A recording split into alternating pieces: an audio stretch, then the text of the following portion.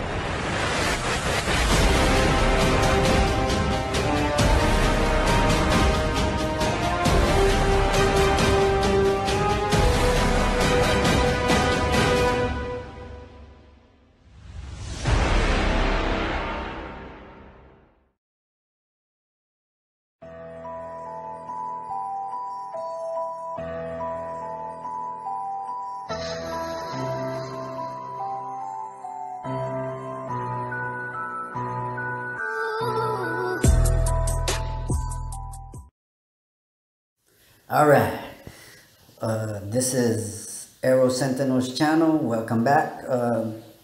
This is supposed to be a three-part series of tuning, but we wanted to give a little bit more time with regards to a chronograph samples and give you folks a better picture of what you're looking for, how to use the data that you're getting from your chronograph with regards to what your rifle is doing. So that way it helps you folks identify some of the data, how to go about understanding it, and then therefore utilizing it to tune your rifle. Okay, so let's go to the very first one here. And this one is out of the box. Some of the older ones are from on our other phone, but what we have on this phone, let's go through. And this is the Brocock HW44. It's a pistol. It's our only pistol. We're not big into pistol, but we just wanted to get this pistol because it looks awesome. And we wanted to see what the hype is about, and definitely it performs. The first shot is 719, which is 16.9 FPE, foot-pounds of energy, and this is a pistol. So that's really good. And the shot-to-shot consistency is so-so, not too bad. But being that it's accurate, I mean, it's crazy accurate. So I mean, this is unmodified. We haven't done any tuning. We haven't touched it. I mean, the rifle itself, I mean, the pistol itself is virgin. Like, we did not touch it at all. Like, this is out of the box shooting this. Okay, so now what you're looking at is a 12 shot string. This is using the Field Target Trophy 14.66 grain.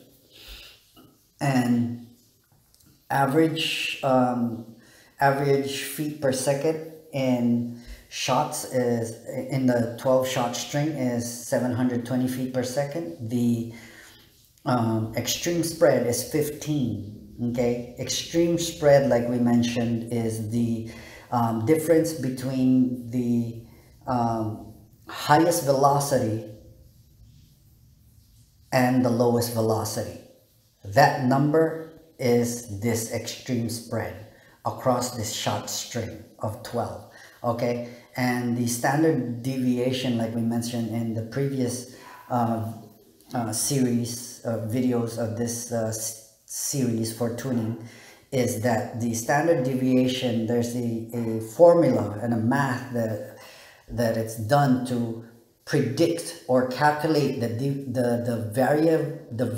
variances from your shot to shot. This is your shot to shot consistency, basically. Okay, that means that from your previous shot, more than likely there's a chance, a good chance, that you are going to be within the 5 feet deviation. per second, like 5 feet per second deviation, okay, from your previous shot to your next shot, which is acceptable. Okay, that's not bad, but you know, it's better if you could get it closest to 1 is the best. Okay, but in a 12 shot string, I would expect this to be lower, which makes it even better. It should be in the single digit for this shot string of only 12. Okay, so that's what you're looking at. That's what you want to do. Okay, let's look at the Oregon. Okay, the Oregon out of the box was shooting the 25.39, giving us approximately 30 foot-pounds of energy from factory. So here you can see that the first shot was 796 and then 811. This is after already made some tuning, some adjustment to the hammer spring, and you can see here it's pretty much consistent throughout, but it drops off. You know, it starts to go down. If we want to look at a graph, you know, it peaks. There's peaks and valleys. You know, it should be pretty much across, pretty linear, and that line that tells you, it should be pretty consistent. Okay, so you can see here that it's pretty high on shot count 2. Shot count 1 was not bad, a little low, but the average, if you're looking at it from shot to shot, each shot, you see each column there, and that's the line is the average. You can see that some of them are not even hitting there, and you can see it significantly going lower and lower and lower from this red line that you see there. Okay, from that line. So that's how you read that data. Now we made some adjustment, and we did, looks like we did, and we did a 10 shot string. Okay, and that's how you become more efficient, is shooting 10 shot string and then looking at it. Okay, now with the 10 shot string, after we made some adjustment, remember that we were shooting at 776, okay, average, and then we made some adjustment and 10 shot string and 789, but from a extreme spread of 57, the extreme spread from a 10 shot count is actually awful. Okay, 10 shots, that should be closer to single digits. It should be single digits for extreme spread, and your standard deviation should be closer to like a 2 or a 1 or a 3 or even a 4. But I would, you know, anything past 5 on a 10 shot string, I wouldn't call that good. I would call that so-so, and then you push that to see if you're actually correct, if it's good or bad. Okay, so now we probably made more adjustment, okay, and did 10 shot, and with the shooting the same pellet MK2 heavies, which is 33.95 grain. Now we get across a 10 shot. This is where you want to be at, 867 feet per second. This is where you want to be at an extreme spread. Extreme spread for a low shot count like this, you should be in the single digits, like I said. The lower the better, but I can accept this. This is acceptable, very acceptable. And 2 is excellent. That's good. That's really, really good. I mean, better if 1, but there's hardly rifles out there that can be this consistent. Okay, and 10 shot string, and then if you push that shot string higher, then there's no way rifles will stay at 1. Okay, so now let's go with number 3. I think that's the one we just did. I'm getting confused, sorry about that. And you know, after we noticed the 8 extreme spread and 2 extreme spread. Now you want to do shot consistency or shot string. Okay, now you're looking at this, and first shot, second shot, third shot, they're pretty much very, very consistent. Okay, as you do each shot, you know, if I'm on my rifle and I'm shooting it through a chronograph, I read the first shot, that doesn't tell me anything. I read the 2 shot, and that pretty much tell me, uh-oh, from 861 to 851. And then if my third shot is 861, I'm like, uh-huh. And then I continue to shoot. And it probably would have been a good idea that I would have stopped at 10 at that point. But given that my first 10 shots on the previous shot string, and this is me filling it back up to to 300 bar again on the Oregon, and filling it back up to 300 bar, and then you do another 10 shot. Well, the 10 shot that I did on the previous one was extreme spread of 8, and so that's why if I didn't get that previous data of 8 and 2, which is excellent, on a 10 shot string, I would have only done 10 shots. But being that I got that good data feedback, I went for the whole mile and went for a shot string. And then, you know, an average out of 80 shots, I get an average of 867, and the extreme spread is 29. And the standard deviation is only 5. 29 out of an 80 shot string. That is excellent. I mean, that is one consistent gun, folks. So that's the kind of thing that you're looking at. And then, you know, let's go to more recent Oregon here. Let's go with here. Okay, so 28 on the MK2 heavies, probably made some adjustments. Let's take a look.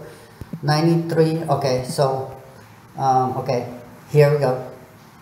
So here, remember that the 80 shot was a 29 shot string, and we got it down now to 25 feet shot string, and then the deviation is still 5, but on a higher shot string. Okay, on a higher average FPS, feet per second, on the same pellet. So that tells us we did something right. Okay, and then from there you try to get that extreme spread a little lower, maybe, and you do another 10 shots and see what it does, and actually you go backwards, you went worse. So now you're like, okay, whatever you did, that's why we say make small increment adjustments, so that way you can always back it off or see what the, you know, you don't want to crank it and then say, oh jeez, how many times did I, you know, what was the turn I did? You know, it's easier to follow if you go a quarter of a turn each time on your hammer spring tension. You know, of course you have to, like I said, adjust your regulator sometimes, and you play around with it until you get that sweet spot. Okay, but if you see where your foot-pounds should be on the regulator, then you start messing with the hammer spring. You set the regulator first, okay, to where you should be getting the approximate FPE that you want to be set at. Okay, so now let's go to a more current recent one, and let's go here. Okay, so this is slugs. Okay, once you got it tuned, any pellet that you choose should be consistent. If you've done your chronograph, hammer spring tension, your reg pressure that you like it to be set at for the given FPE that you want to achieve, now you adjust the hammer spring to make that hammer spring, that hammer strike perfected to that regular pressure. Okay, because the different regulated pressure requires certain amount of hammer spring or kinetic energy in order to drive that valve open appropriately. Okay, and we say appropriately because you can drive it open all you like, but if it's not appropriate, it's that's why you're tuning for it. Okay, so here we have the slugs. It's only a 6-shot, but again, the extreme spread on a 6-shot is okay, and maybe this slug wasn't doing it for us, so we said, or maybe we were just trying. I can't remember, but anyway. So the standard deviation is 3, which is not bad, right? After you've already tuned it.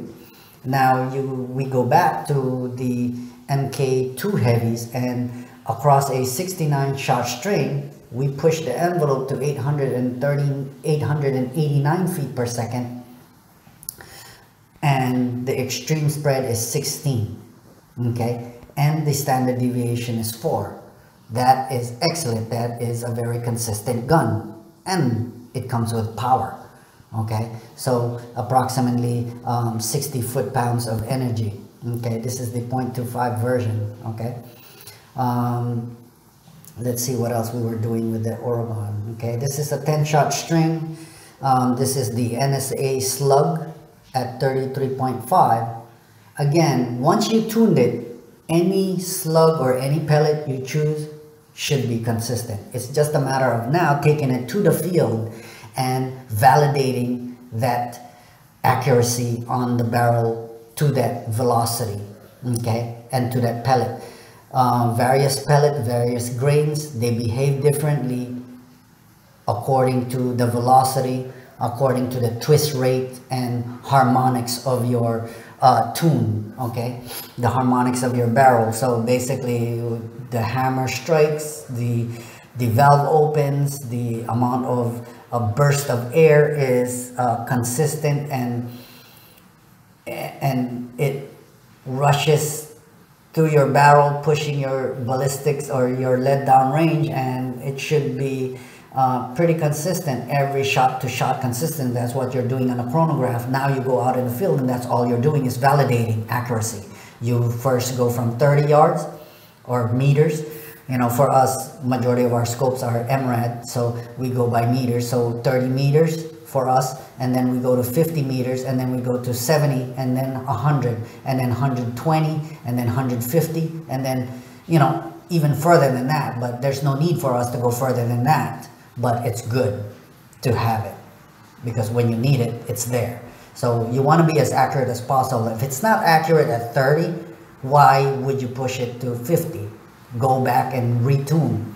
Because just because it's accurate at 30 and then you push it at 50 and it's not accurate, well, the higher the yards or meters that you go, the further the distance that you push, the subtle inaccuracy at 30 is going to be significantly amplified at that 100 meters. Okay, so just to give you folks a heads up, like, okay, now let's say you tuned it and you tune your rifle, it's consistent, you take it to the field and it's not accurate at 50 or 100. Well, you may need to tune it back down of that velocity, because you optimize for consistency and power. Now you may need to go down because the pellet or slug or whatever you're shooting may not like that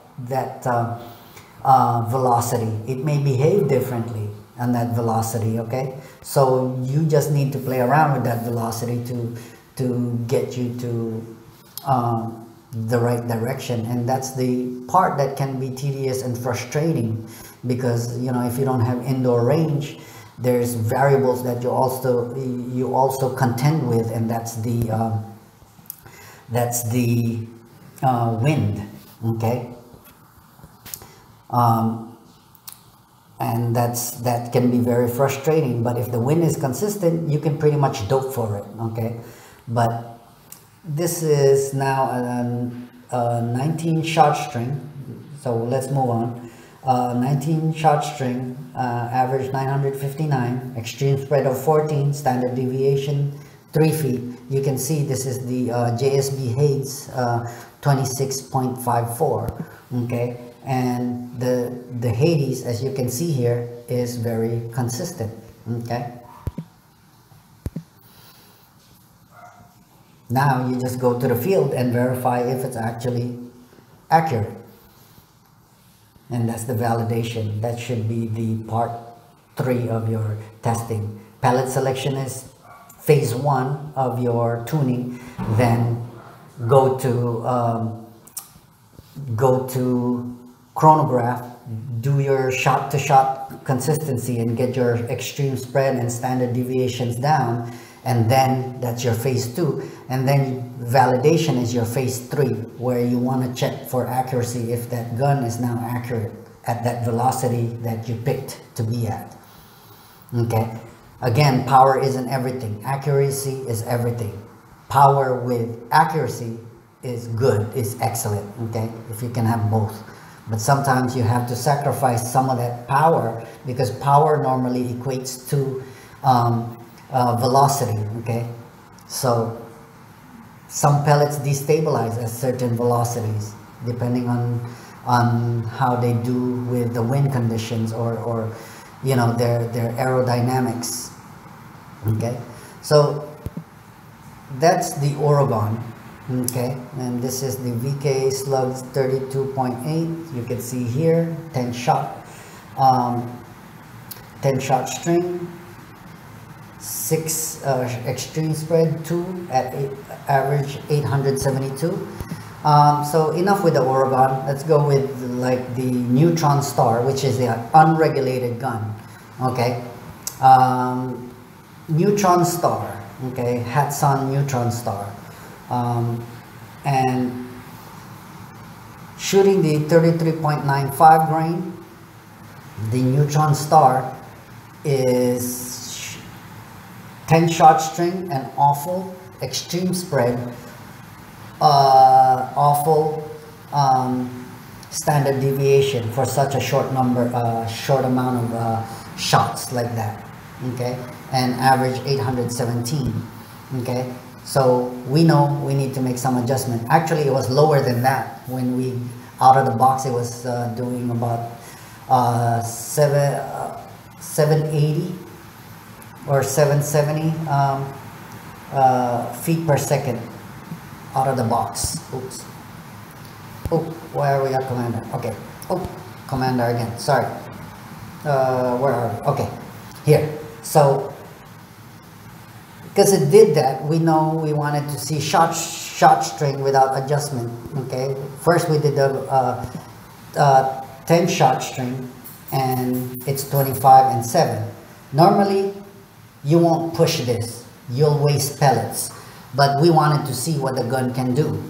So we didn't make any adjustment at that level, I mean at that setting, and we did a 50 shot string. But if you look here, this gives you an idea. This is an unregulated gun, by the way, so but this gives you an idea of your first shot is about 900, your second shot is about the same, 900, and third shot is on 900, and it's pretty much consistent. Okay, now on shot 16, this is where you're kind of wondering, holy cow, what happened there? Okay, then shot 17 is even lower, and then 18 is even lower, and it consistently goes down after that. So if we look at the data, the curve, you see it. You see how it was consistent around the 900, and then it continually drops. Okay, and even more so drop around 50, and at that point we know that we're beyond help. And so if you look at shot string, is 50 and the extreme spread is 139. We're still at the same FPE as the previous chronograph data, 822, but across a 50 shot, we got extreme spread of 139. This is extremely terrible. You don't want to get to the 3 digits, yet alone the dang 2 digits, but this thing went to 3 digits. So you know you're not set right, okay? So standard deviation is 46, okay? So that's very high. Remember I said you need to be standard deviation, you need to be on single digits if possible. But on a high shot string like this, you should be as close to single digits as possible. Double digits is okay as long as you're doing low double digits, okay? So that's the neutron star. Now let's go to more current neutron star, and you can see here that the neutron star 23 and 7 on a 10 shot string, we went from 822 now to 775. If we look at this graph, it's telling you something is wrong, okay? Now if we go to this data, you'll see that it's 791, 779. And this tells us that, oh crap, what's happening here? Okay, that tells us that it goes down just like how you saw in the previous shot. Okay, now from here, we're pretty much consistent. Okay, it looks like we're very consistent here. Okay, so in this data, like we mentioned, you'll notice that from shot 16 we started to dip all the way down, and then in more adjustments after that we did a 20 shot group but at lower foot-pounds of energy, and we're doing better. Okay, now if we look at this, now we did 16 on a 20 shot string, we did 16 extreme spread, which is good, which is really good for an unregulated gun. This is really good, especially the standard deviation. That is really good for an unregulated gun on a 20 shot string. So obviously, what do? We push that. We push that to the full shot string, and now shooting the same pellet with a little bit more shot string. Well, not a little bit, a lot more shot string. 55 shot string, extreme spread of 17, standard deviation of 4. That is awesome for an unregulated gun. That is consistent. That is great. We're leaving it at that, you know. But again, we gonna have to do some tuning because we tore apart that gun. Well, I did anyway. Tore apart the gun, did some polishing, did this, did that, did all sorts of stuff. We'll make sure we tighten and Loctite and, you know, validate all the components, make sure they were tightened fine, built fine, you know, that sort of thing. Nothing's missing or whatever. So that's what we did. Now we're gonna have to re-chronograph, make sure we get the same consistency. Okay, so let's do a little bit of the Commander now, since this is what it's about. And the Commander, this is the 25.39 grain 10 shot group, awful, extreme spread, standard deviation.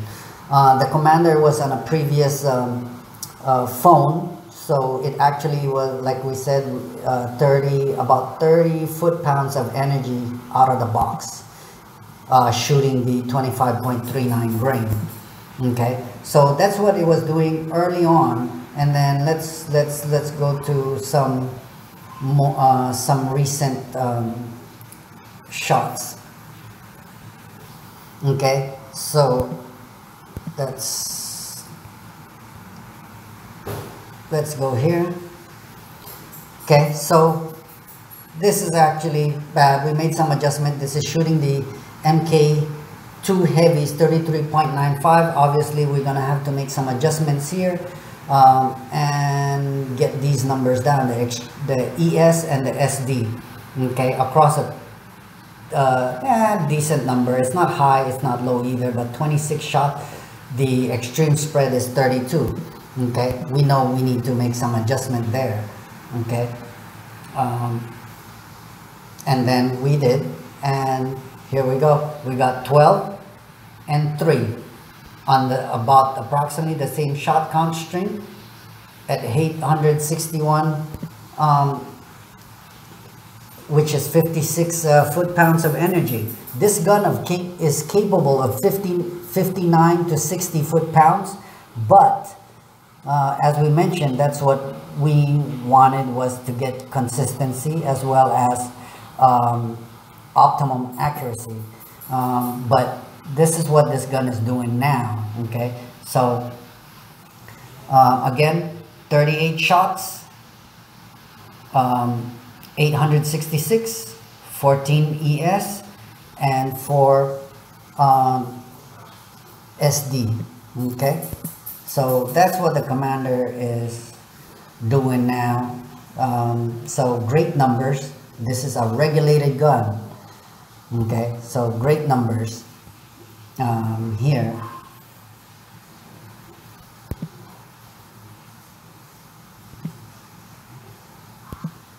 So a 51 shot string, 863 foot-pounds of energy, same energy that we want to be at, 14 feet ES, which is excellent, and SD is 4 on a high shot string like this. That is excellent. That's where you want to be at. This is what you want to do with a Commander. Okay, so hopefully that gives you folks an idea of what that Commander is doing. So we tested some slugs here. NSA slugs, 26.8 grain through a chronograph.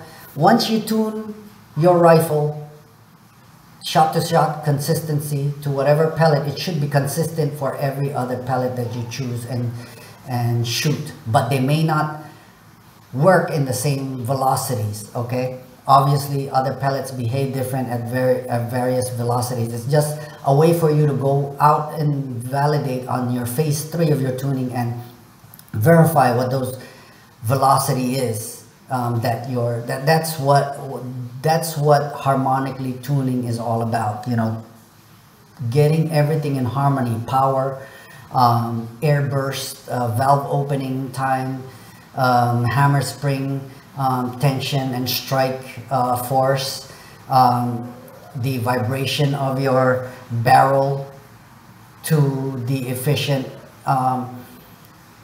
shot-to-shot consistency. That's where you want to be at. So every time you put a different pellet or slug in, you should be maintaining a good ES and good SD once it's tuned. Okay, so this one was the NSA slugs 36.2. You see ES is 7, SD is 2 at 824 feet per second average. Okay, same thing here. This is the VK slugs, 33 grain, 853. ES is 10, which is actually bad for a 9 shot string, and the SD is good though, but the ES is bad. So this tells us that, oh crap, well, here in our note we put sucks. So it's not doing well in this gun. But anyway, the shot string is 9 because probably we were using the